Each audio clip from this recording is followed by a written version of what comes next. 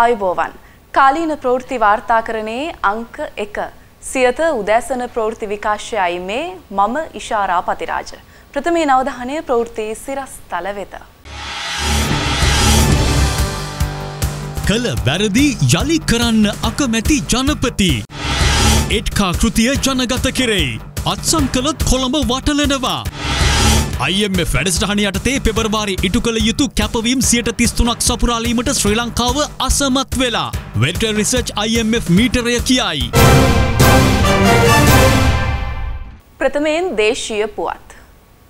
රටේ ආර්ථිකය පිළිබඳ නිවැරදි දැක්මකින් තොරව ලබා දුන් දේශපාලන පොරොන්දු නිසා ජනතාව දැඩි පීඩාවට ලක් වූ බව ජනාධිපති රනිල් වික්‍රමසිංහ පවසනවා. ඒ වරද කිරීමට තමා සූදානම් නැති බවයි ඔහු වැඩිදුරටත් ප්‍රකාශ කළේ. ලබන වසරේ සිට මෝටර් රථ ආනයනය කිරීම ක්‍රමානුකූලව සිදු කිරීමට බලාපොරොත්තු වන බවද ජනාධිපතිවරයා ප්‍රකාශ කළා.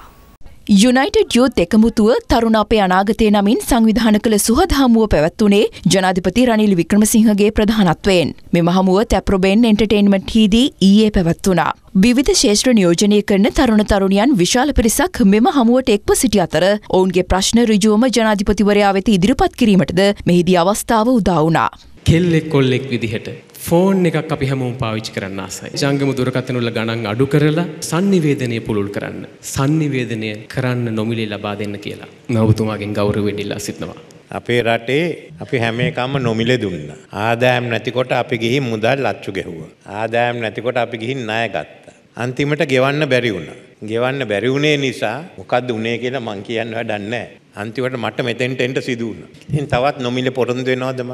නොමිලේ ගෙවනවා නම් කවුද මේ බිල් ටික ගෙවන්නේ? මම දන්නවා අද තියෙන ප්‍රශ්නේ. අපි ඉන්නේ විශාල අර්බුදයක් මැද. මම මෙතෙන්ට ඇවිල්ලා පොරොන්දු වෙනවා නම් මේක නොමිලේ දෙනවා කියලා මං හැම එක්කෙනා මුලා කරා. නොමිලේ දුන්නොත් ඉතින් ආපහු විදුලි බලය නැති වෙයි, ඉන්ධන ලබා ගන්නට බැරි වෙයි, පෝර ලබා ගන්නට බැරි වෙයි. ඉතින් දැන් එක සැරයක් මේ වලේ වැටුන නිසා රෑ උදේ එක වැටෙන්නේ නැතුව යම්. Would you consider relaxing private vehicle imports anytime this year because the current used car market has doubled and tripled in price and there's no real price control? So what would be your answer to that? I can't see it happening this year, but we would like to gradually do it from next year. I know the problems that are there in the car market, but still our balance of payments, we have allowed everything other than car imports because that can really set us back. But hopefully next year, step by step, we will do that. First getting to the essential types of vehicles. This year we have allowed buses to be brought in for tourists. රාජපක්ෂලා හොරකම් කරලා තමයි අපි දුප්පත් වෙලා තියෙන්නේ. එතකොට ඒ සල්ලි ටික මෙතන ඉන්න හැම එක්කෙනාගේම පොදු ප්‍රශ්නේ. ඒ සල්ලි ටික රිකවරි කරලා ගන්න අද වෙනකම් වැඩපිළිවෙලක් අපි දැක්කේ නැහැ. ඒක තමයි අපි හීනේ මරාගෙන අපි දුප්පත් වෙලා ඒගොල්ලෝ කරන එක තමයි අපි බලාගෙන ඉන්නේ තවමත්. ඒකට අපිට හොඳ විකල්ප මාර්ගයක්, පනිෂ්මන්ට් එකක්. ඒ සල්ලි ටිකත් අපිට ඕනේ. ඊළඟ ආණ්ඩුවෙන් එන එක්කනත් හොරකම් කරන්න බැරි විදියට නීතියක් දාන්න ඕනේ කියලා තමයි අපි බලාපොරොත්තු වෙන්නේ. අපි ගත්ත ණය ප්‍රමාණය දිහා බලන්න මං හිතන්නේ ලෝකේ ධනවත්ම පුද්ගලයන් ළඟට ගියත් ඒ වැඩ කටයුත්ත අපිට කරන්න පුළුවන් කියලා. අපි එච්චරට ණය අරගෙන තියෙන්නේ. මම කාලේ ඉල්ලන්නේ 2042 වෙනකම් මේ ණය ගෙවන්න. එච්චර අමාරුවක ඉන්නේ. එක පුද්ගලයේ දෙන්නෙක් නැත්තම් ලංකාවේ මුදල් ගෙනිච්ච අය ගත්තේ මුදල් ආපහු අරගෙන මේක විසඳන්න පුළුවන් කියලා කිව්වොත් ඒක සම්පූර්ණ අසත්‍යයක්. දෙවනුව තියෙන්නේ රාජපක්ෂ මුදල් කියන එක. ඇත්ත වශයෙන්ම දැන් මං අලුත් කොමිසමක් පත් කරලා තියෙනවා. ඕනෑකෙන්ට ගිහින් ඒ ගැන බලන්න. අපි ආණ්ඩුව හිටියද්දි විභාග කරලා බැලුවා මේ ගැන නඩු දාන්න තියන අයට නඩු දැම්මා. අනික් අය පිළිබඳ සාක්ෂි මොකක්වත් තිබුණ නැහැ. දැන් අලුතෙන් තියෙනවා අපේ අලුත් කොමිසම කරුණා කරලා වාර්තා කරන්න කියන්න අපි කවුරුවත් එතෙන්ට ඇඟිලි ගහන්න යන්නේ නැහැ. ඒත් කියන අයත් ඔප්පු කරන්න ඕන එච්චරයි තියෙන්නේ. නැත්තම් මේ මට නිකන් ගිහින් නඩු දාලා මෙයා වෙන්න බෑ. හේතු තියනවා නම් කරන්න. කවුරු හරි රටෙන් මුදල් අරගෙන ගියා නම් ඒක ආපහු ගන්න ඕනේ. ඒත් මේ මුදල් ඔක්කොම අරගත්තත් අපිට තියෙන ආර්ථිකය වෙනස් කරන්න මේකෙන් ගොඩ එන්නේ. ජනාධිපති රටේ తాවකාලික බාරකරු මිස අයිතිකරු නොවන බැවින් හිතූ ලෙස රටේ සම්පත් විදේශ රටවලට අලෙවි කිරීමේ අයිතියක් නැති බව පූජ්‍ය මැදගොඩ අබේතිස්ස හිමි පවසනවා. එඩ්කා ගිවිසුම අත්සන් කිරීමට රජය කටයුතු කළහොත් ගොවි ජනතාව ලක්ෂයත් සමග කොළඹ වටලන බවයි ජාතික ගොවිජන පෙරමුණේ සභාපති අනුරාධ තෙන්නකෝන් පවසන්නේ. ඉන්දියානු ආක්‍රමණයේ මාර්ග සිතියම එට්කා අවසන් සැතපුම කෘතිය ජනගත කිරීම කොළඹදී සිදු කෙරුණා. අධ්‍යක්ෂ කුලතුංග රාජපක්ෂ පෞද්ගලික සතරවර්ෂ තුළ අවුරුදු 100 තුළ ඉන්දියාවේ එකම ප්‍රාර්ථනා වුණේ මේ වටේ සිටින රටවල් ඔවුන්ගේ යටත් බවට පත් කරගන්න. අපිට දැන් පුදුම වෙන දෙයක් නෑ. ඒක තමයි මේ දැන් සිද්ධ වෙන්නේ. අපි අන්තිම මාරාන්තික සතුරකට හරි දැස් වෙන්න ඕන. ඉන්නේ අපිට මේක බේරගන්න බෑ. මේ අපි ටික දෙනෙක් මේක කතා කරද්දී මේක හරියට නෑ. මේකට යම් කිසි බලවේගයක් රට තුළින් හදන්න ඕන. කියවල වල පැත්තකින් තියන පොතක් නෙවෙයි මේ රට්ට එල්ලවී ඇති බිහිසුණු අනතුරු තේරුම් අරගෙන ඒවාට විරුද්ධව නැගී හිටලා පරාද කිරීම සඳහා ගත යුතු පියවර පිළිබඳව කල්පනා කරන්න මඟ පෙන්වන පොතක් මේ. රනිල් වික්‍රමසිංහ පාලනය යටතේ ක්‍රියාත්මක වන ජාත්‍යන්තර න්‍යාය පත්‍ර 6ක්. පළවෙනි එක තමයි බෙදුම් ආදී න්‍යාය පත්‍රයේ 13 සම්පූර්ණ ක්‍රියාත්මක කිරීම. සම්පූර්ණ පෙඩරල් රාජ්‍යයක් මේ රටේ ඇති කරන. දෙක ශ්‍රී ලංකාව ඉන්දියානු බලාධිපත්‍යයට පත් කිරීම. එක ආවත් නාවත් මේක කරන්න පුළුවන් මේ යන වැඩවිල යටතේ. මේක පුදුමාකාර ලස්සන රටක්, වටින රටක්. මේකට ඇස් ගහගෙන ඉන්නවා, මේක ගිල ගන්න බලාගෙන ඉන්නවා දේශීය රටවල්. ඉතින් මේ රට රැක ගැනීම වගකීමක් යුතුයකමක් අපිට තියෙනවා. රනිල් වික්‍රමසිංහ කියන්නේ ජනාධිපතිවරයා නෙමෙයි මම කියන්නේ. ඔහු කන්ට්‍රි මැනේජර් කෙනෙක්. කනට ඇහෙන ඇහැට පේන ඕන බඩුවක් විකුණන જાතිය බඩුවක්. රනිල් වික්‍රමසිංහට කියන්නේ මේ රටේ ගොවි ජනතාව විදියට පුළුවන් නම් මේට්කා ගිවිසුම ඇතුළු ඕන දෙයක් කරලා පෙන්නන්න. ඊවිසුම අත්සන් කරන දවසට මේ රටේ ගොවි ජනතාව ලක්ෂයක් කොළමට ගෙනල්ලා වටලලා ඔය රනිල් වික්‍රමසිංහ එළියට දාන්න අපි සූදානම් වෙනවා. අපි අහනවා අරගලයට ගිහපු තරුණයෙක්ගෙනු. ඔබ අරගලයට ගියේ අමුලායකට මේ රටේ ඉඩම් ටික දෙන්නද?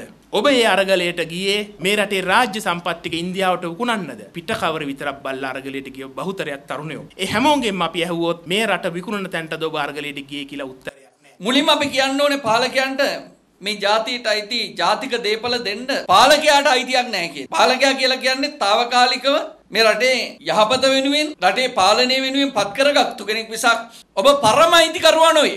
ජනතාව විරුද්ධ වෙන අවස්ථාවකදී පාලකයාට හිතුවක්කාර ලෙස ජනතාවගේ පරම අයිතිය අත්හරින්න ඔබ පරම අයිතිය වෙනුවෙන් ක්‍රියාත්මක වෙන්න අන්‍යයන් වෙත බාර දෙන්න හැකියාවක් නැහැ. කොටිම කියනවනම් ජනතාව රනිල් වික්‍රමසිංහ මහත්තයාට බාර දුන්නේ නැහැ රටක්.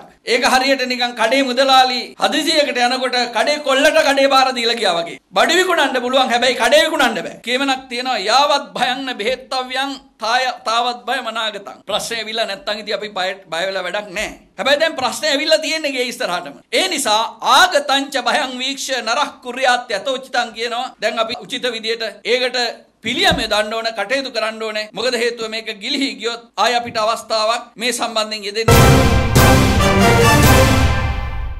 IMF කැපවීම් වලින් පෙබරවාරි අවසන් වන විට 33%ක් සපුරා නැති බව වෙරිටේ රිසර්ච් පවසනවා. ආණ්ඩු කරන ගැටලු විසඳීම අරමුණු කරගත් ක්‍රියාමාර්ග 4ක් 2022 සිට මේ දක්වා ඉටු කර නැති බවයි වෙරිටේ රිසර්ච් IMF මීටරය පවසන්නේ.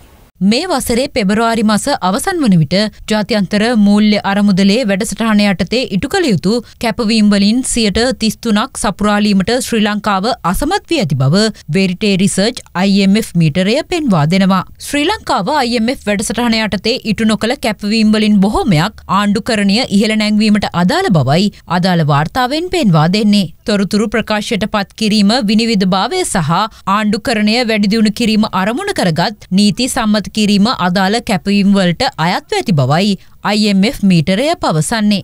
අදාළ කැපවීම් වලින් 36% තත්වය නොදන්නා ලෙස වර්ගීකරණය කර ඇති අතර එයින් අදහස් කරන්නේ ඒවායේ ප්‍රගතිය තක්සේරු කිරීම සඳහා ප්‍රමාණවත් දත්ත ලබාගත නොහැකි බවයි. පෙබරවාරි මාස අවසන් වන විට කැපවීම් වලින් 31%ක් ඉටු කර ඇති බවට සනාථ කර තිබෙනවා.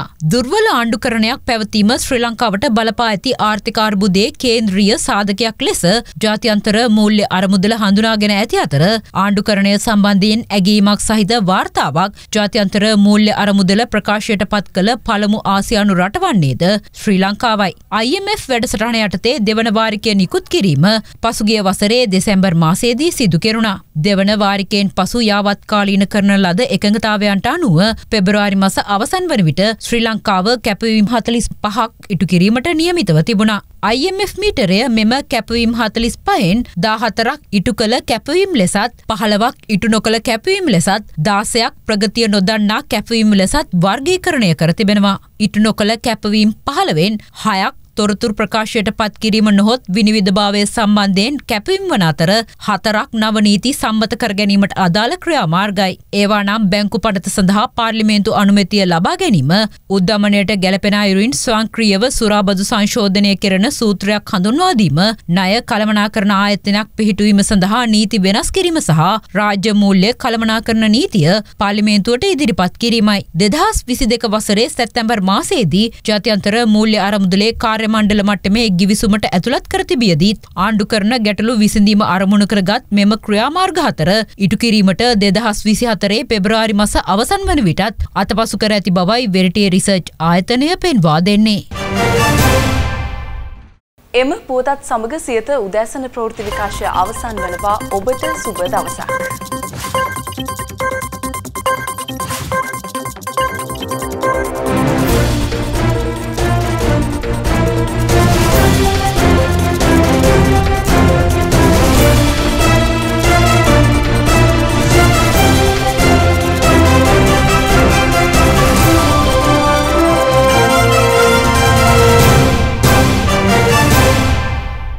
රටේ ලෝකෙ සිදුවන උණුසුම් පුවත් දැනගන්න සියත නිවුස් YouTube channel එක අදම subscribe කරන්න.